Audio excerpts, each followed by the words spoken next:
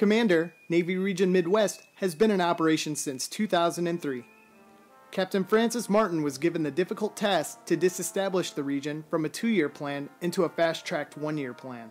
Navy Region Midwest was selected to be disestablished as part of this reorganization to achieve efficiencies and lower cost in delivering services to the fleet, fighter, and family.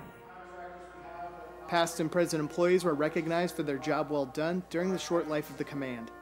I'm proud to be part of Navy Region Midwest's effort, and I think we can successfully claim that we have done this well with the greatest concern for our employees.